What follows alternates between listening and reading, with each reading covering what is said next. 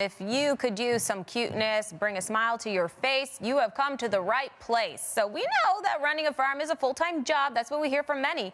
It's a busy day that starts long before the sun comes up. And that's true even if you aren't bottle feeding 2.5-day-old goat triplets. You heard it here. Joining us this morning is one of the busiest women in Prince Edward Island right now, Farmer Flory Sanderson of Island Hill Farm. Good morning. Good morning. I am going to try to get through this, but my heart is exploding.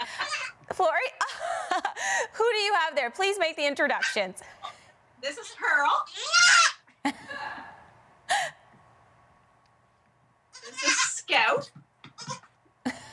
Oh my God. And this is Skipper. Oh my goodness, what breed are they?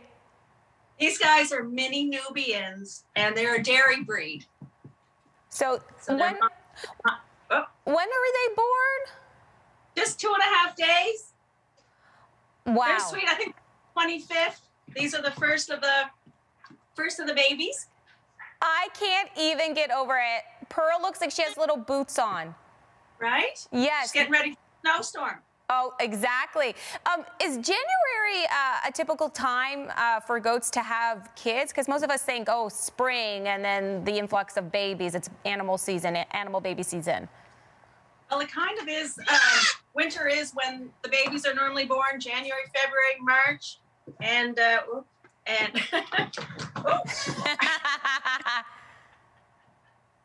They're mischievous.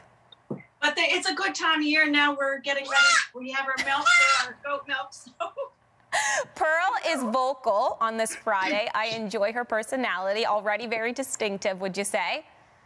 Yes, yes. She is going to be very naughty, I think. And why are they being bottle fed?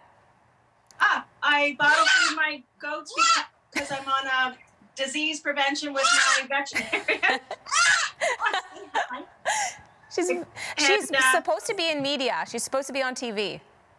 Right? She's like, I'm here. I'm here. Do you milk their mom? Yeah, I do milk their mom, and I freeze her milk. I sell the colostrum for puppies and the milk itself for animal pet food and my goat milk soap. Flory, they are so sweet. Their names are adorable. And I hear that they were inspired by some students in Newfoundland. What's the connection? Yes, I have friends in Newfoundland, and the Chase is in the Scouts. No, sorry, he's in Mount Pearl. So they named him. So Chase and his group named them, and the Scouts named Scouts. So Anderson named this little one. Oh, Skipper's just very relaxed. Well, Skipper kind of hurt its little leg.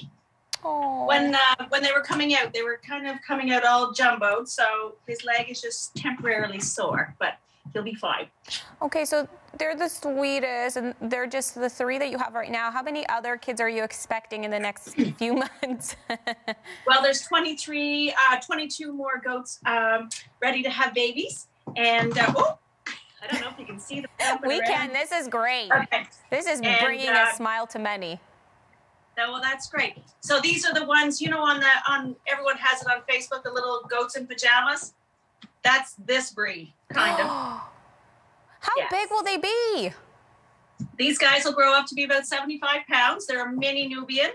A Nigerian dwarf is about 45. Oh, you can't see her. She's funny.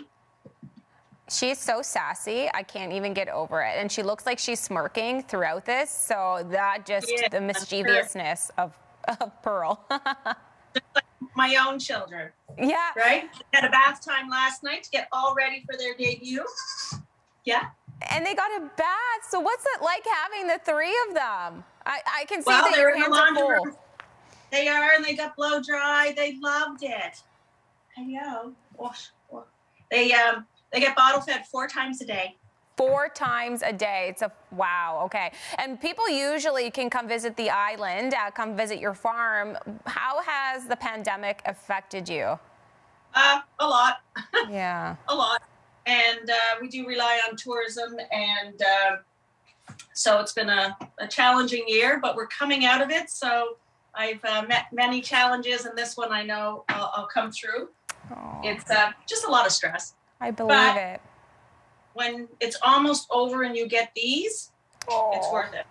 They're so sweet. So after this weekend, we'll be open, so back to 50% capacity. And you know, Vicki, you could come over and bottle feed.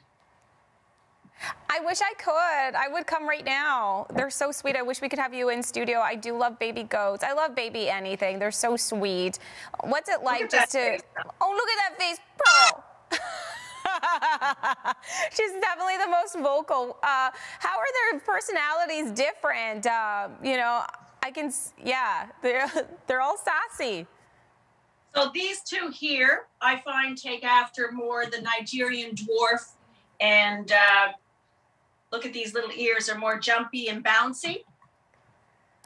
Okay. And they almost connect running, except this little guy, Skipper's leg hurts, but he is the biggest boy. He was huge coming out.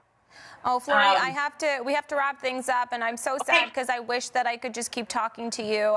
If people want more information on your farm, just quickly as we wrap up, how can they find you? Facebook, Twitter, Instagram. Start watching TikTok. I did a live TikTok giving them their bath last night. Oh my gosh. Okay, I'm gonna go check that out. Thank you, Flory. We so appreciate your time. Bye, Skipper, Thanks Scout, and Pearl. That was Flory Sanderson of Island Hill Farm. The farm is opening back up tomorrow. You can get out there, bottle feed those sweet little triplets. Can't take them home though, sadly.